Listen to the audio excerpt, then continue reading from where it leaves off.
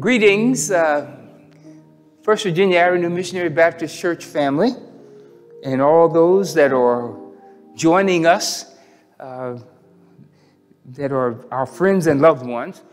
We're delighted that you joined us for our midweek Bible study.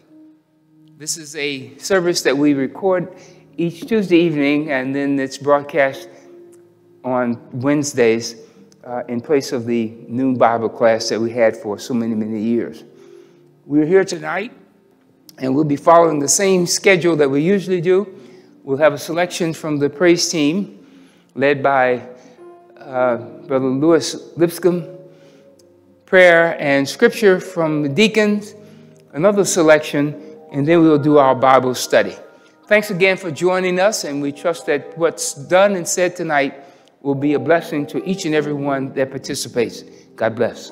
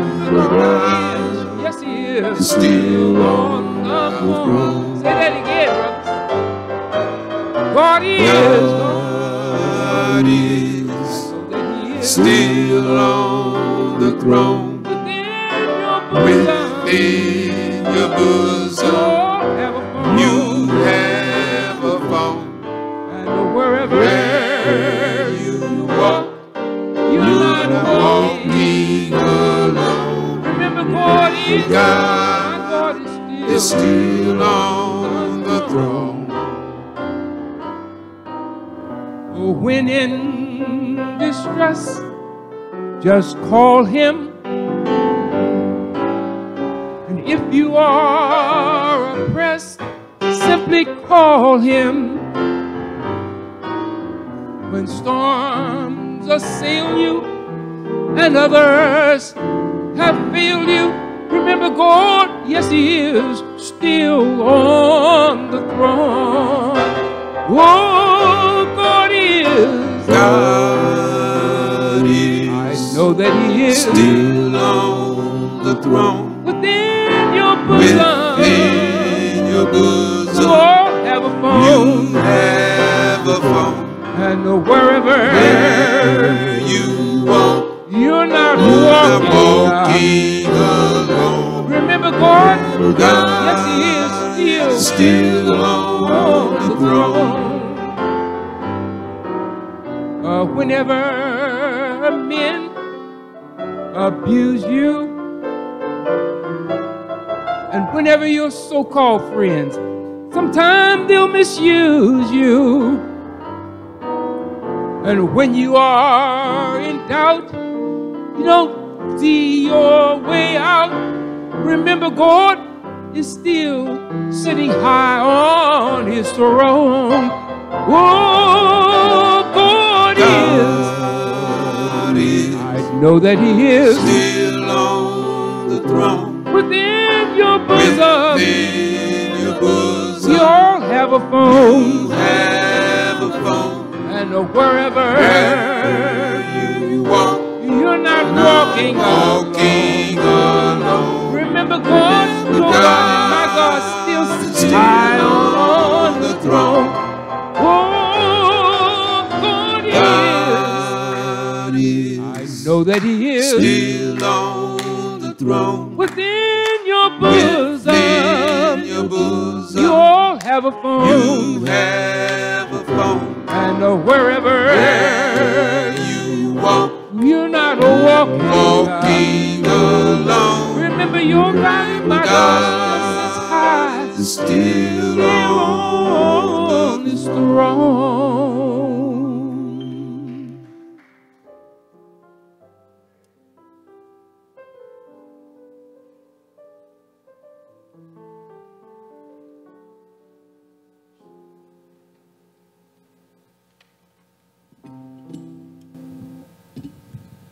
Good afternoon, church family, and all the listening audience.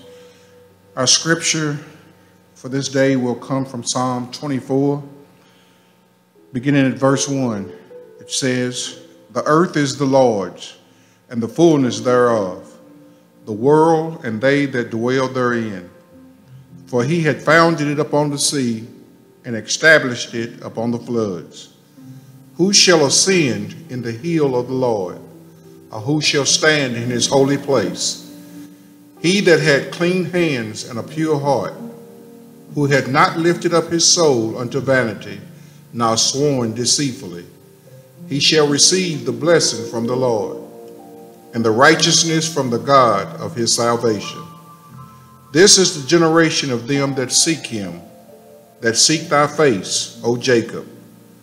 So lift up your heads, O ye gates, and be ye lifted up, ye everlasting doors, and the King of glory shall come in. Who is this King of glory? The Lord strong and mighty, the Lord mighty in battle. Lift up your heads, O ye gates, even lift them up, ye everlasting doors, and the King of glory shall come in. Who is this King of glory? The Lord of hosts. He is the King of glory." I've read Psalm 24, verses 1 through 10 in its entirety. May the Lord add a blessing to the readers, hearers, and doers of his word. Let us pray. It's once again, Lord, that we come just thanking you for who you are, and that's God and God all by yourself. We thank you, dear Heavenly Father, for another day's journey, a day that we've never seen and a day we'll never see again. We're grateful, dear Heavenly Father, that you woke us up this morning. We thank you, dear Heavenly Father, that as we looked around, all was well. And even though some may have got a call that said a loved one didn't make it through the night, or one that wasn't here this morning, Lord, you are still great to be praised. We thank you, dear Heavenly Father, for giving us another opportunity to come out and to study and to share your word, not only within us and in our hearts, but also in the ones that are watching and listening to this as we speak right now, this service. Lord, we are grateful that you have also given us the ability, Lord, to comprehend what we hear and what we read and to apply it to our everyday living. Oftentimes, Lord, we wonder about how this world, the change is going to come.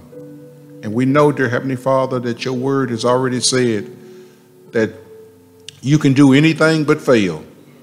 Lord, you the same yesterday, today, and forevermore.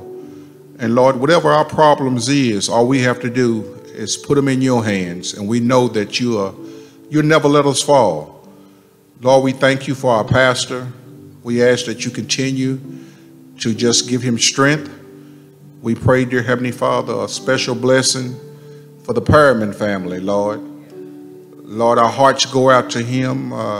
Not only was he a pastor, Lord, but he rendered service in the neighborhood as a mortician. And Lord, we just pray, Lord, that you would just wrap your loving arms around his family. We pray, dear Heavenly Father, for the Thompson family. Lord, we pray that you would bless Doug, you bless Tish and other members of the family, and allow them to know, dear Heavenly Father, that weeping may endure for a night, but joy comes in the morning. Father, we know that we all have to leave this way unless your son returns. And Lord, we know that we all just a step away from death. So we ask that as we walk, Lord, that you would order our steps, Lord. We pray, dear Heavenly Father, that we would keep our mind stayed on thee and then help us to love more than we've ever done before, Lord, because that's what's going to cure this hatred in the world. Nothing but love, because that's what your son, Jesus Christ, is all about. Lord, we ask that you bless this group of men here, individually and collectively, and give us what we stand in need of. Now, Father, we ask the one that's going to bring the lesson tonight, I pray, dear Heavenly Father, you just give him a word, dear Heavenly Father, that will help us to become better Christians than what we are. Father, help us to be that beacon of light on this corner of 3600 Virginia Avenue.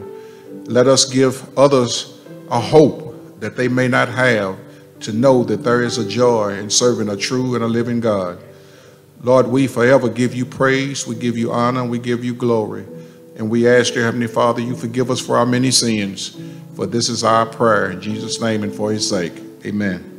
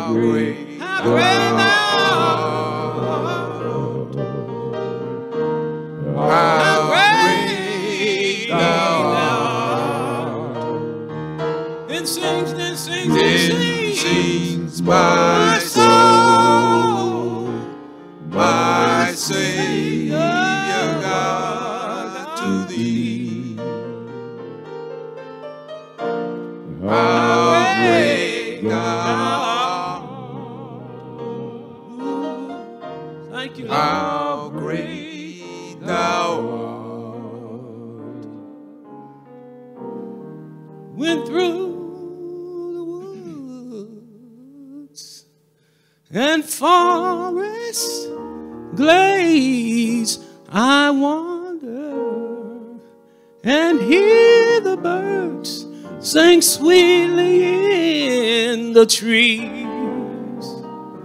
When I look down from lofty mountain grandeur and hear the brook and feel the gentle breeze, oh, then sings my soul, my Savior God to thee.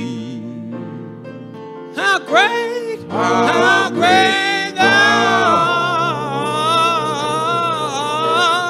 how great thou art. Then sings my soul, my Savior God to thee. How great thou art. You're so great. How great thou art. Oh, when Christ shall come with shout of acclamation and take me home what joy shall fill my heart. Then I shall bow in humble adoration and there proclaim, my God, how great thou art. Then sings my soul, my Savior God, to thee. Oh, yes, how great thou art. How great thou art. How great thou art. Then sings my soul, my Savior God, to thee.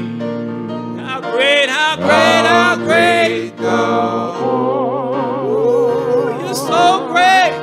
Thank you, Lord. Great thou art. Then sings my soul, my Savior God, to thee.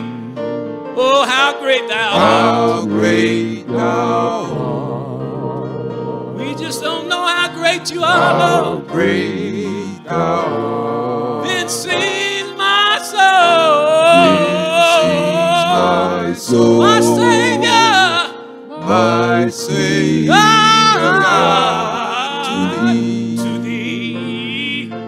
How great thou art. How great thou art. Hallelujah.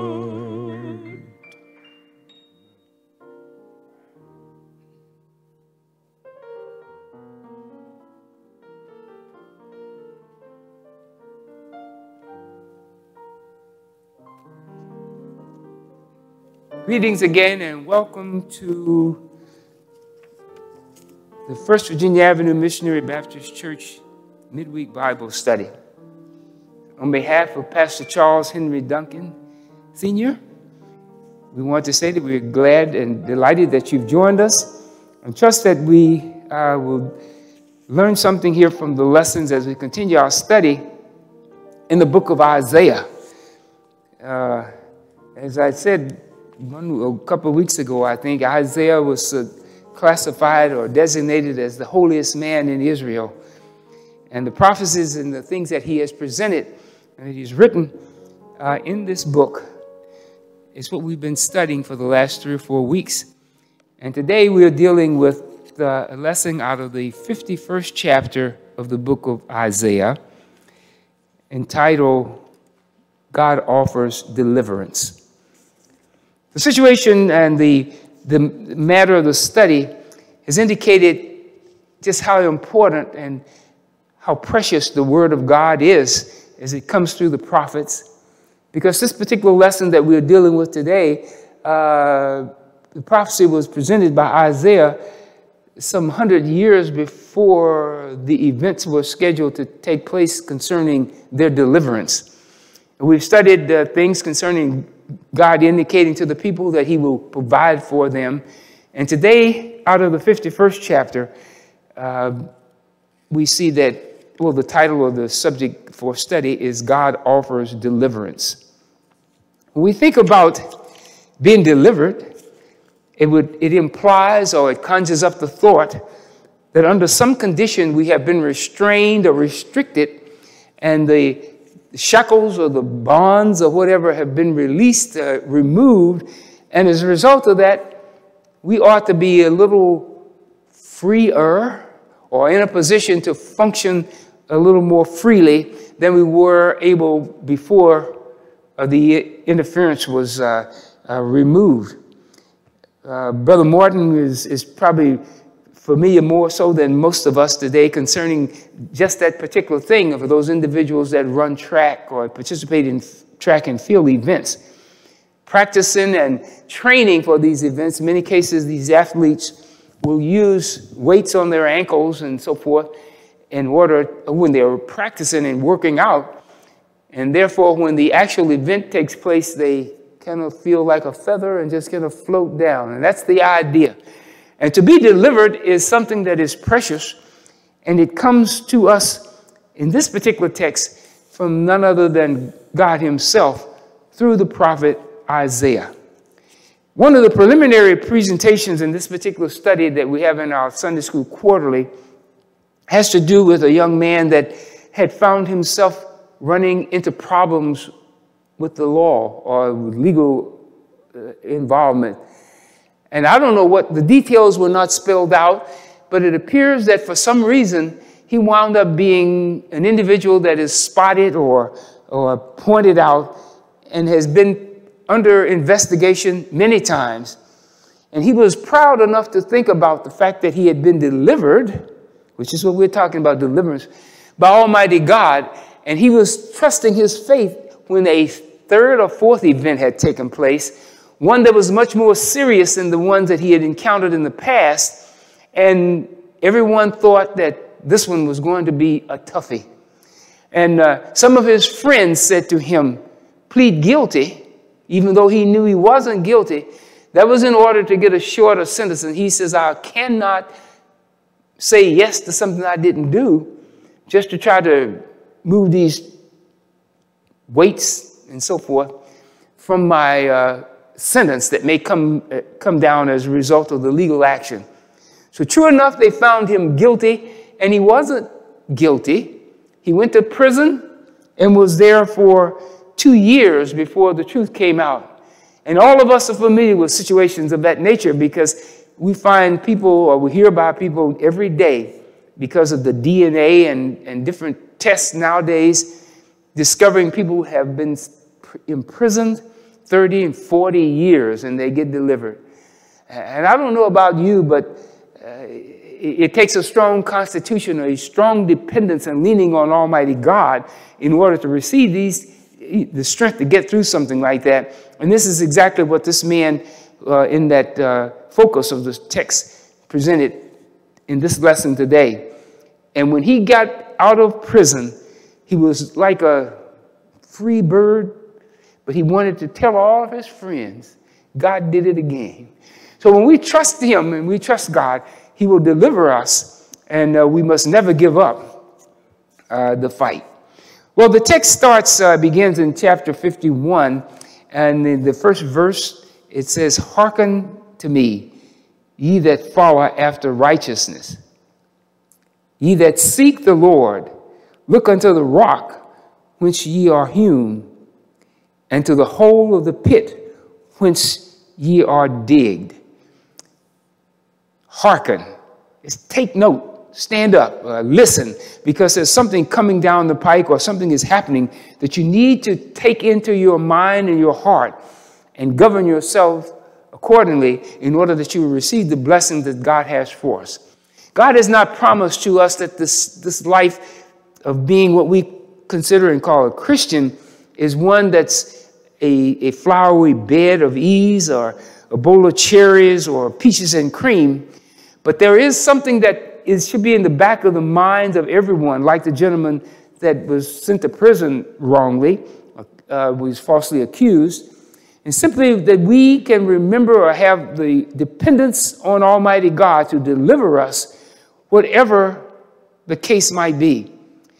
There are individuals that you might have had some experience with that have lived a saintly life, and later in life they find themselves in a hospital bed, maybe being visited by hospice, or have been given the information from the medical staff that we've done all we can and we're just waiting on time.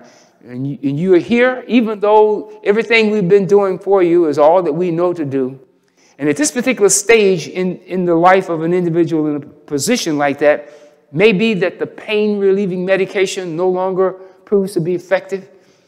They still have a smile on their face because they have what? A consciousness of possible deliverance from Almighty God in the back of their mind. So Isaiah is presenting to them, to Israel, this very thing. And God has constantly passed on to not only Isaiah, but the other prophets to indicate that he would deliver them. And he always tells even the children of Israel when they were out in the wilderness, remember, I rescued you from Egypt.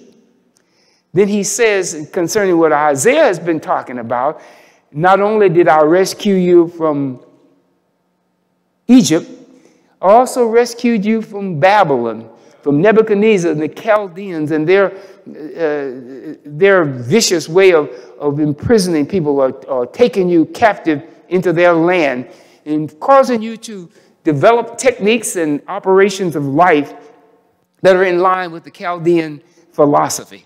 Well, this particular lesson that Isaiah has written, or that's here for in the 51st chapter, spells out exactly that. So be not dismayed. Remember that I am God, and if I have promised you that I'll deliver you, you can count on it. God is never early. He's never late. But he'll always deliver right on time. Verse 2 says to us, look unto Abraham your father, and unto Sarah that bare you. For I called him alone, and blessed him, and increased him. He points out an example of Sarah, Abraham and Sarah. When Abraham had been called out of the land of Ur of the Chaldeans, God didn't tell him where he was going. He didn't know. He just followed the instruction. And that's a lesson for us in another way there, because God doesn't always tell everything. And when we have what he gives us, that's enough. That's enough for us to have the dependence and the faith in him to understand that he has the power to deliver. Those other things will come along when God feels that they are right for us. And that's why he says that he's a light, a path. It's not a floodgate of light down the road that God wants you to travel, but he provides a spot for each step. And until you take one step, the lighted path isn't present for you until it's time to take the next one. And it's when the light spots the next step, that's the direction you are to go and to follow. And we lean and depend on God. We can be benefited by the things that he provides for us day by day. Individuals in the scripture, like Gideon, out there in the wine press thrashing wheat. And the angel of God comes to him there because he's chosen to be one of the judges to rescue the people after there was no leader, after Joshua dies, and the judges come on the scene. Well, Gideon is out there thrashing wheat because the Midianites, with their bodacious thuggery kind of attitude, destructive attitude, come in and take your crops after you've labored to grow them up, run their camels across and destroy all of the food and so forth that you have. Gideon wants to have some food, some bread, something to make, some grain to make some bread for his family. And normally when they thrash the wheat, they'd go on high on an elevated area, and they toss the grain and wheat up in the air, and the husks being lighter on the wind on the elevated plain or elevated hill or whatever would blow the husk away, and you get the grain fall into the ground. So if you're down in a wine press in a valley somewhere thrashing wheat, would conjure up in your mind that there is some cowardice. There is something there that shows that there's not a belief strong enough to say that I'm going out there regardless of the Midianites and their camels coming by and taking my grain and trampling up my field.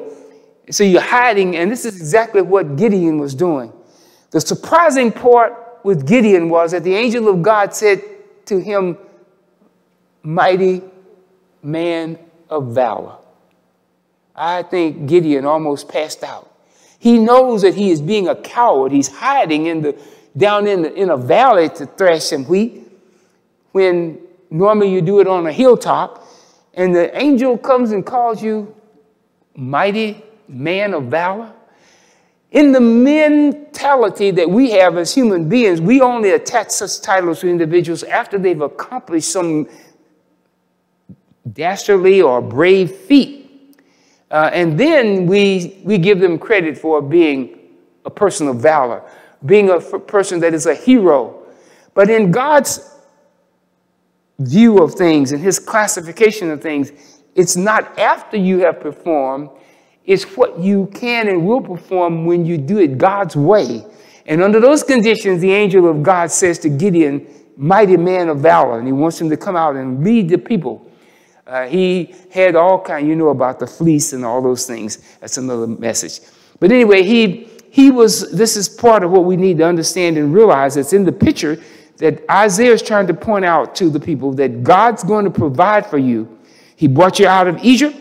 He rescued you and brought you out of Babylon because he loves you and he wants, after you've served your time for not being obedient, now it's time where Cyrus has overrun Babylon. Cyrus has given them a chance to leave and to go back and build the walls and build the temple, tabernacle temple again. And here he is pointing just that thing out. And he wants you to be bold and brave when you consider these things that are taking place. When God says things of this nature, like back again to Gideon, we have to remember that God operates in the present all the time. We think about the past, the present, and the future, but Almighty God is always, everything is present. When he says to us, he's going to do something immediately, and if that's 3,000 years ago, that's immediately to God. It's all present tense. But here, so that's what Isaiah is trying to point out to the people. So in verse 3, he says, for the Lord shall comfort Zion. And that's just a reference to Israel, to Jerusalem, the major city for the Israelites. He says that the Lord shall comfort Zion. He will comfort all her waste places. And he will make her wilderness like Eden. Can you imagine? The Hebrew children should remember or know something about that, though, well, everybody that was in the wilderness probably dead by this time. But if they passed on the words of wisdom and the experiences that the children had out in the wilderness, they know how devastating it was. What a struggle they had, and their complaints for water and for food and all that type of thing. And then to compare that with Eden, the garden where God created and placed Adam and Eve, what a contrast. And this is exactly what Isaiah is saying to them. If you follow the instructions and the plan that God has for you, you're one moment in the wilderness, like the children of Israel were for 40 years. And the next moment you're in the Garden of Eden, utopia, a utopic place to live. Isaiah is saying to him, following God will produce that kind of thing for you.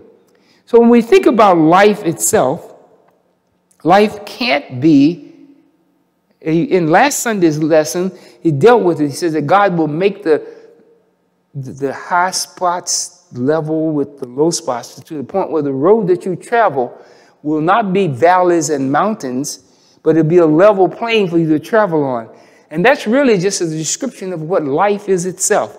If we had to stay, or we had the opportunity to stay on the mountaintop all the time, we probably would implode or something. We wouldn't be able to stand it, because the glory that would be there on the mountaintop day in, day out for the full lifetime would be something that's over and beyond what these human bodies would be able to experience. So we get strength after going through the valley. But when God is bringing to you a deliverance, then he levels out the path that you're traveling in order that you receive what he has for you and you can travel with ease, because he says, my yoke is easy, my burden is light. But you say, well, how in the world is a yoke easy? The difference in the yoke that we have on when we yoke up with Jesus is that the yoke that Jesus has fits perfectly. The problem with the animals, the oxen and the donkeys and all were carrying and pulling the weight. Many cases, this was just a yoke that the owner had, and it didn't fit perfectly. But the yoke that Jesus gives each and every one of us will fit perfectly, so that whatever move you make, there will not be irritation, that you won't get blisters and irritated skin. So Jesus says, my yoke is easy because it fits perfectly. I don't know about you, but if you've ever put on a pair of shoes that didn't fit well and you had a long distance to walk, you were really, really, really thrilled to get to a place where you could take them off, to give your feet some relief. This is the kind of, can you imagine an oxen out there plowing in the field trying to work with a yoke that fit his big brother? And it was rubbing every time he pulled it. It created an abrasive situation. But at the end of the day, he had nothing but sore spots on his body. But Jesus said, my yoke is easy, my burden is light. It's simply because Jesus is providing for us the exact fit that is necessary. His fit for you is just for you. His fit for me is just for me. And if I'm wearing the yoke that God has provided for me, then I need not worry about irritation from the rough spots in the road or the extra snag that the plow might hit with a log or something in the ground, because Jesus says, my yoke is easy, my burden is light. It's because it's tailor-made for the situation and tailor-made for the person that is wearing it.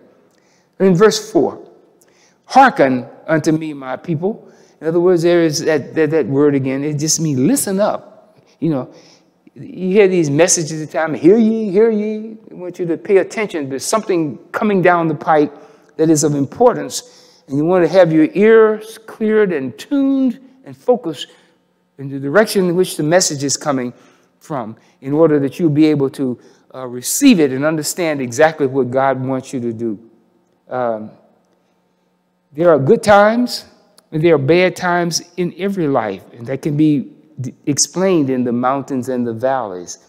But when we have the acceptance of Almighty God and His deliverance of us, it's like the lady I said about this lying in a hospital bed, when the doctor said they've done all they can do. The medicines they're giving her is not easing the pain anymore. But she is understanding at that point that she's in the hands of Almighty God. The yoke's easy, the burden's light. The pain is something that she can push away because she's thinking about the fact that God is delivering or going to deliver her from all of this. For within a short period of time, she'll be in the atmosphere with none other than Jesus the Christ. And that means no more tugging, no more wearing of ill-fitted yoke or shoes on your feet. Okay, verse 5. My righteousness, he says, is near. And that's what the person feels when they are in a devastating position, but yet and still they can see the light from heaven to indicate what God has for us. His righteousness never wavers. The things that we experience in life wind up being things that pull us down, pull us to the right and pull us to the left. But the salvation and the righteousness of Almighty God is always cut and dry cut and dry, but it's exact to a point where there's no problem at all. My mercy and justice are coming soon. And that's the attitude you see these people have that are at the point of death, and they still have a smile on their face, body racked in pain, can't move, or if you move them, they probably squeal because they're filled with pain. But they have that understanding that at that point, that the salvation out of the righteousness of Almighty God is just there at the intersection, let's say, and they are feeling strong enough to make it over to that point.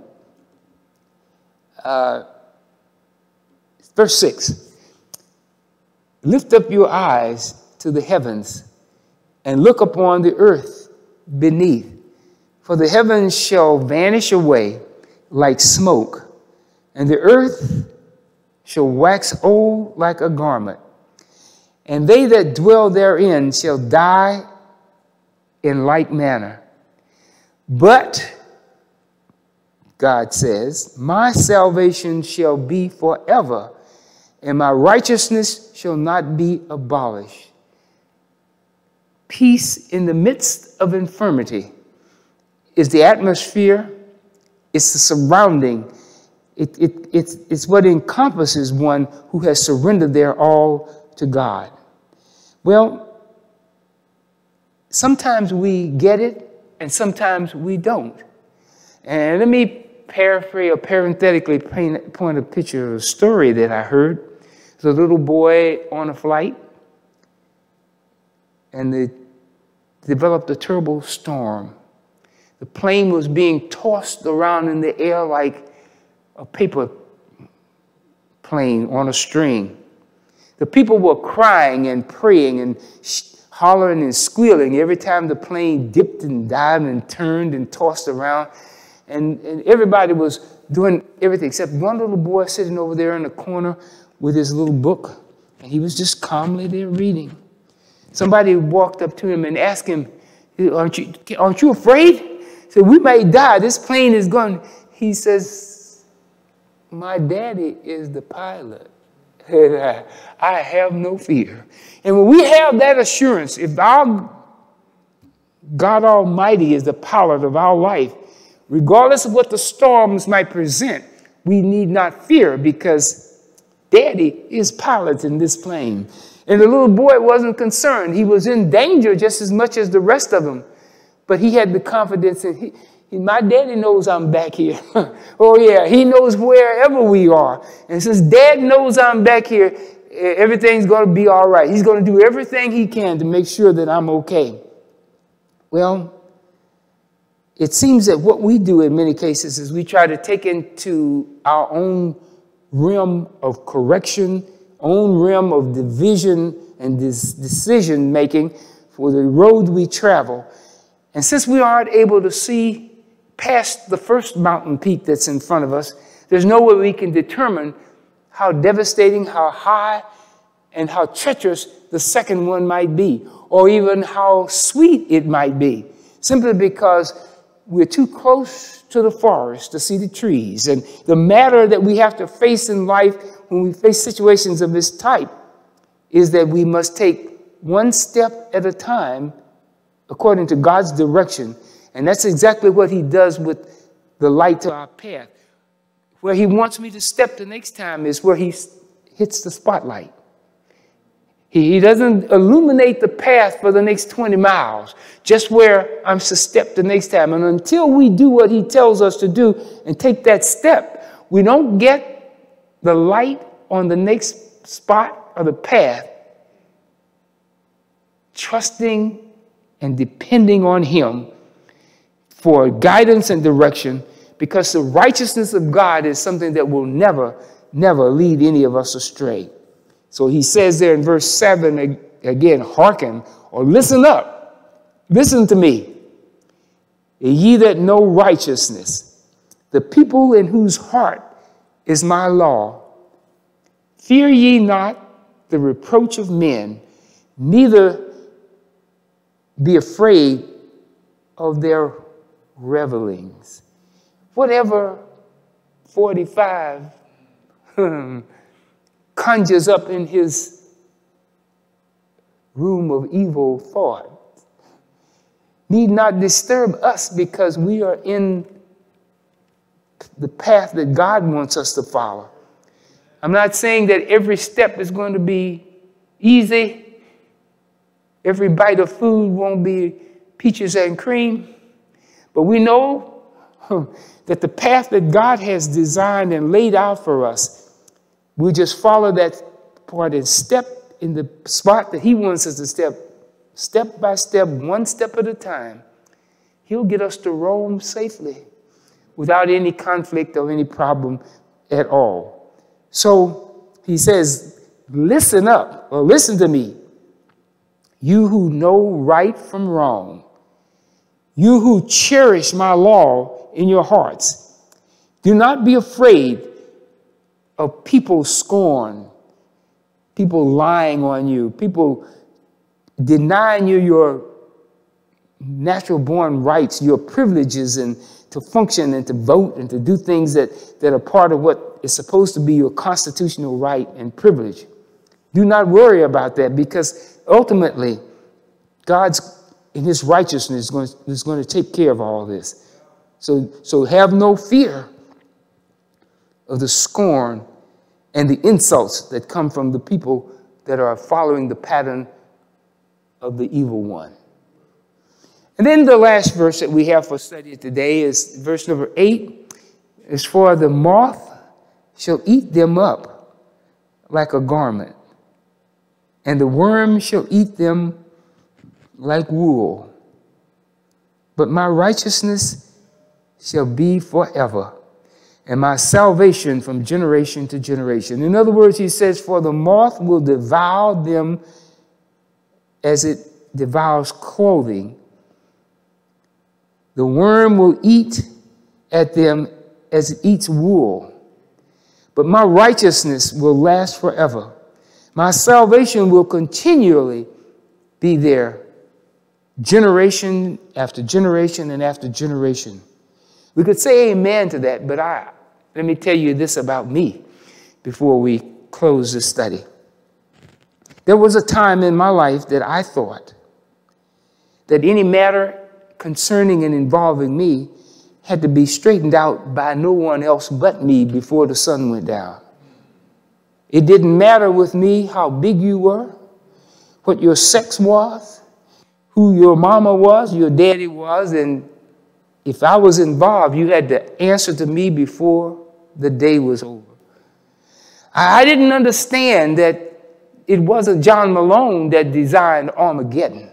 It wasn't John Malone that decided what the final test and what the final path would be.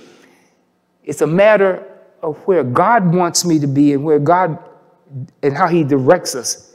So when we are following the pattern and the instruction that Isaiah is giving, following and understanding that the path that God has designed for us is one designed out of righteousness and love for us.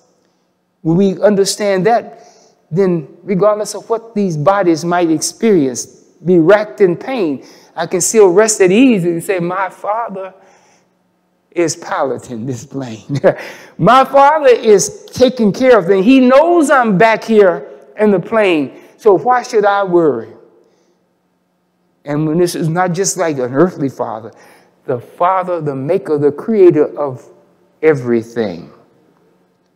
And Isaiah says, this is the deliverance from the oppression, the last time of 70 years being in bondage in Babylon, 400 years being in bondage in Egypt. Now he says, listen, God says, my righteousness will deliver you. You can receive what I have for you because you are my child and I love you and I want to deliver you and deliver. And when God delivers us, there is no second move. That's a lesson that we had for study. It comes out Sunday. I trust that in some way this helps us to understand more about the love of God and what he has planned for us and how we can react to it in the midst of storms and still be filled with love and patience and joy. God bless. See you later.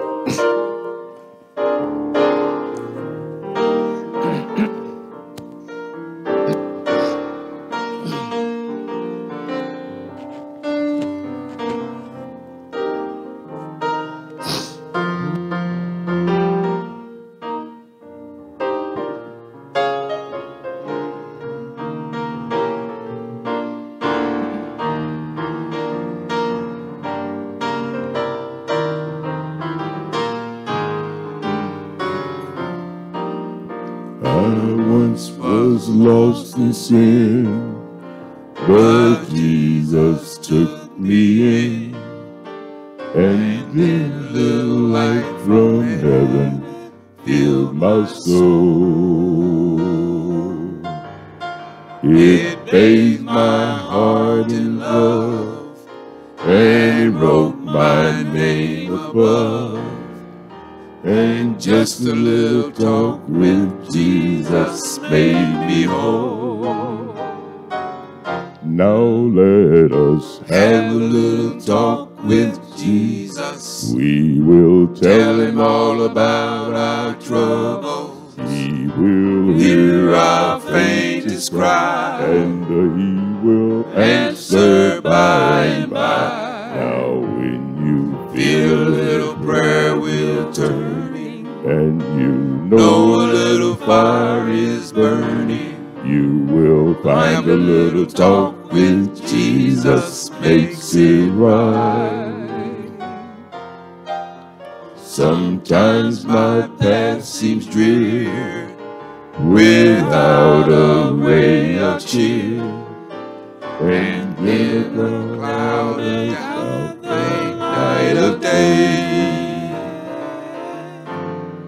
the mist of sins may rise and hide the starry skies, but just a little talk with Jesus makes it right. Now let us have a little talk with Jesus. We will tell him all about our troubles. He will hear our faintest cry, and he will answer by and by. Now when you feel a little prayer wheel turning, and you know a little fire is burning, you will find a little talk with Jesus makes it right. I may have doubts and fears, my eyes be filled with tears, but Jesus is a friend who watches day and night. I go to him in prayer, he knows my every care, and just a little talk with Jesus makes it right. Now let us have a little talk with Jesus. We will tell him all about our troubles. He will hear our faintest cry, and he will answer by and by. Now when you feel a little prayer wheel turning, and you know a little fire is burning, you will find a little talk with Jesus makes it right. Well, it's all right. It's all right. It's all right. It's all right. It's all right. It's all right. It's all right. It's all right. Just a little talk with Jesus makes it right. It's all right. It's all right. It's all right. It's all right. It's all right. It's all right. It's all right. It's all right. Just a little talk with Jesus makes it right. All right.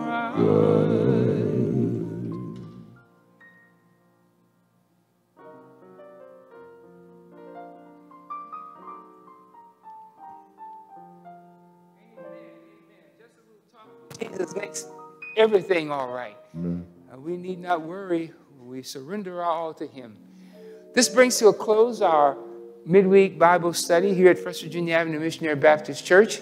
And as I said before, on behalf of Pastor Charles Henry Duncan, we're delighted you joined us.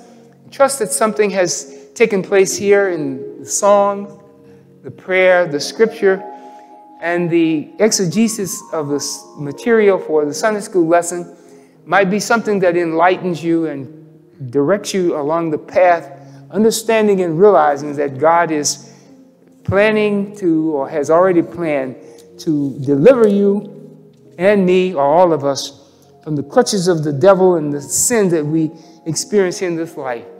And just a little talk with him gives us that reassurance that all is well, all is right. So this brings to a close. Let us go to God in prayer.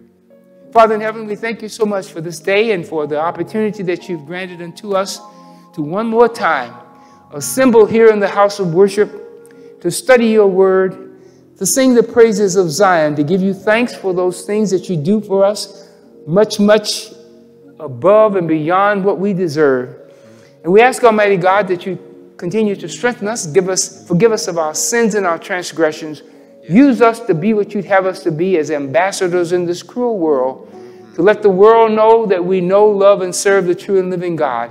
We'll forever give you praise and we'll give you thanks, for it's in the powerful name of Jesus that we offer this prayer.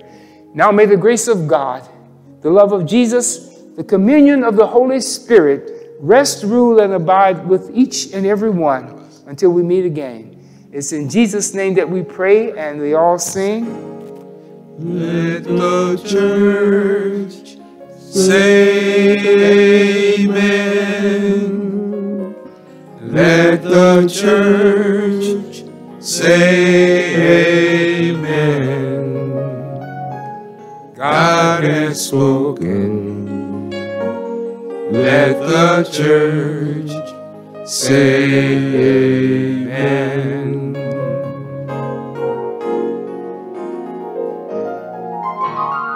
Let the church say amen. Let the church say amen. God has spoken. Let the church say amen. Amen and good night.